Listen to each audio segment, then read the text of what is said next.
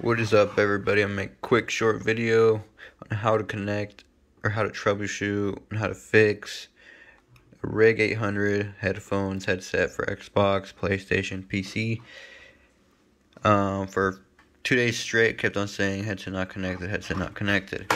This is the way to fix that. Whenever you know for sure your Rigg adapter, your Bluetooth or whatever, this wireless thing that hooks up to the headset.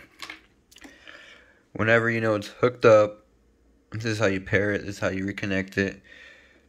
Wish I knew this out of the box, but hold that. Start flashing red and blue.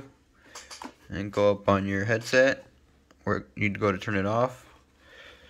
And let me see.